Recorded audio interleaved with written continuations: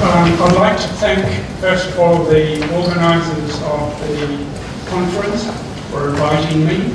I'd also like to thank them for inviting me 5 years ago when the centre here was open, and that was a very memorable visit, and I'm very happy to be back here again. Thank you very much.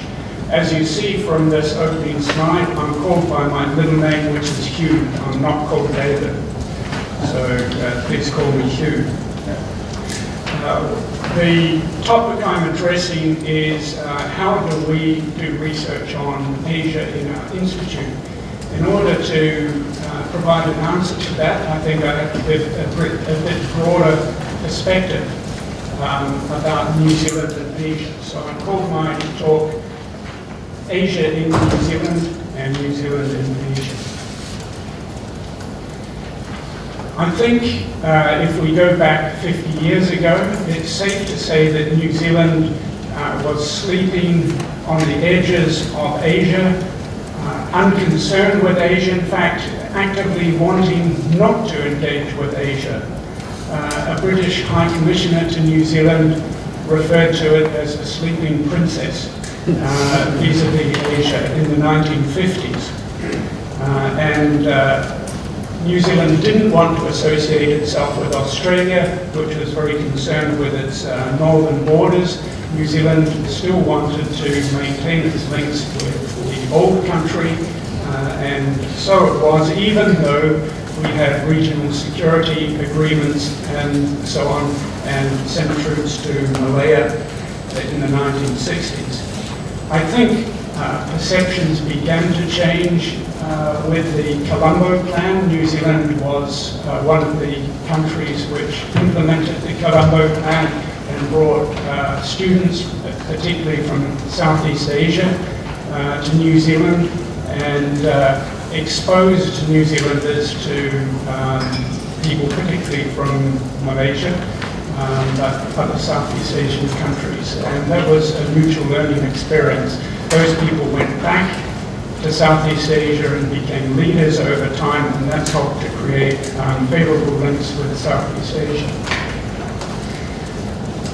Still, I think you could say New Zealand was sleeping right through until the 1980s. The rise of Japan and the rise of New Zealand trade with Japan obviously started to change people's perceptions. New Zealand got a new neoliberal government in the 1980s, which deregulated the economy, deregulated trade, and also changed the immigration law.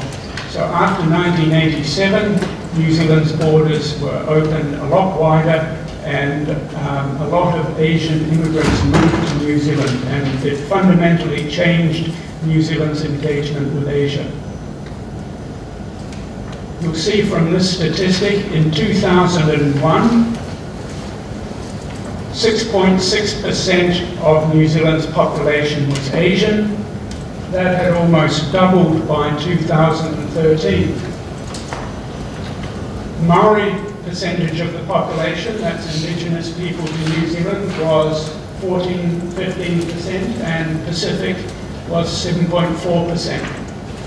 So when you talk about Asia Pacific to New Zealand, that means a certain thing. Pacific means in New Zealand, Maori and Pacific people from the islands. Auckland is the biggest Polynesian city in the world, so our view of the Pacific is also covered by that. If you look at the average age of these different populations, you'll see the average age of the Asian population in New Zealand, according to the last census, was 31. Maori and Pacific, even younger. If you look at the white population, it's 41. 41-year-olds typically not going to have many children. Asians are having more children, Maori and Pacific are having more children, so the ethnic composition of New Zealand's population is changing very rapidly. And it's even more noticeable if you look at Auckland. 1/3 of New Zealand's population lives in Auckland. The city has a population of about 1.5 million. And at the last census, 21.7% of the population was classified as ethnically Asian. That's come out of almost nowhere.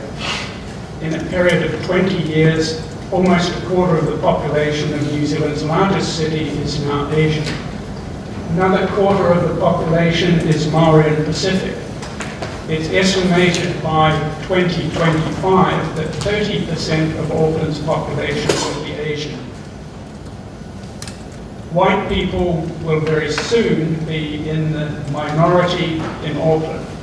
So that is a huge change of the ethnic and cultural characteristics of New Zealand.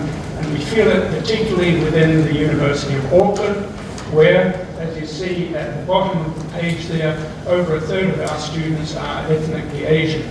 So we're preparing for a future where most of our students are Asian or Pacific, Polynesian, and the minority of white people. There is a sizable Korean population in Auckland. It's the third biggest Asian ethnic population after Chinese and Indians. New Zealand's economic engagement with Asia is also changing very rapidly. There you have at the bottom some statistics on our biggest trading partners in 2001 versus 2013. In 2001, Australia, United States, Japan, United Kingdom were the biggest trading partners. Slowly, Asian countries have gone up, and now in 2014, New Zealand's biggest trading partner is China. It's no longer Australia. So our trading relations with Asia, a lot of free trade agreements signed, ASEAN with China, under negotiation with Korea, with India. Trade, particularly in commodities, has boomed. But despite the huge influx of Asian people into New Zealand, despite our increasing trade with Asia, we're not quite a sleeping princess, perhaps, but you would be probably surprised that interest in Asia is not higher. And this is my personal view, and I wasn't living in New Zealand in the 1980s when Japan was on the rise. People were very interested in Asia. And then I think they became tired. Perhaps the Asian financial crisis led people to believe, well, Asian model, Japanese model, things Asian, they'll have to adapt to American, European, Western ways of doing things, so maybe we don't need to learn about Asia. Anyway, Asia is coming to New Zealand, so we don't need to adapt. So I think there's a certain complacency despite those figures I've shown you and despite the increasing trade.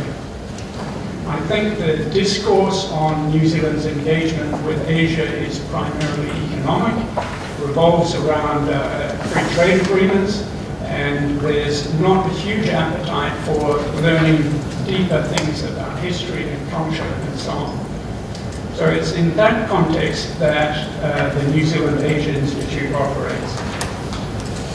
Very quickly, we've had, at the University of Auckland, we've had Asian studies since 1965. We have majors now in Japanese, Chinese, Korean, and Asian studies. We've had a center for Asian studies since 1984. Now, center is not the same as school. The center is kind of a cross-faculty thing, which was meant to it didn't start out as a research institute. It started out to actually funnel interest in Asia into the university, to focus the university more on how to engage with Asia and also to coordinate expertise across faculties. That's what our Asia Institute grew out of.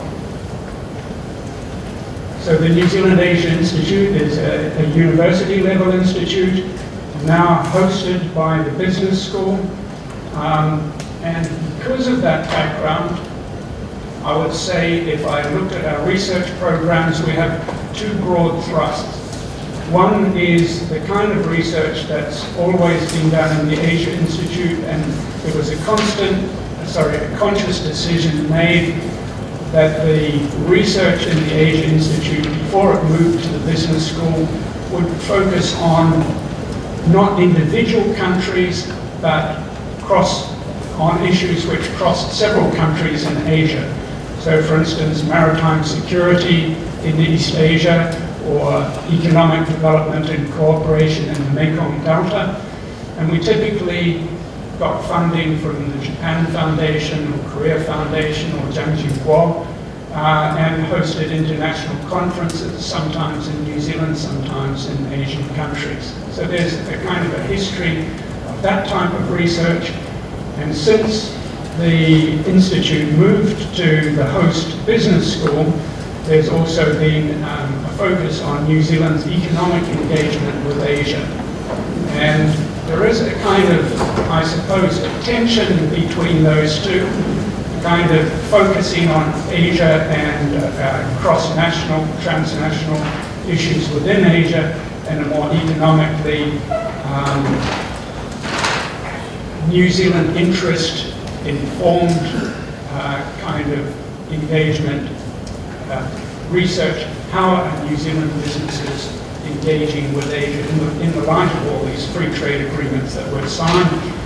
And New Zealand is primarily a country of small businesses, apart from a few giants like Fonterra.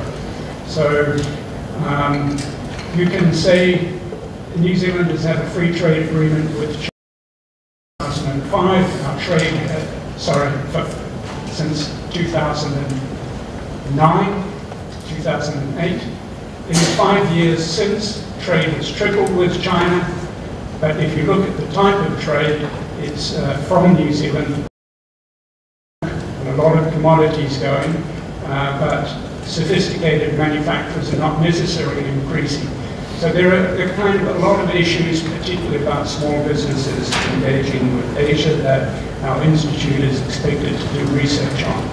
There is a kind of a tension. I think the tension was brought out in Professor Dwara's presentation this morning about a more humanistic type of research and a more instrumental kind of research. And as the director of the Institute, I feel I'm supposed to accommodate those two kind of things, and I feel the tensions within myself. So I'm pleased to hear them both expressed at this conference. And once again, I thank the organizers of the conference.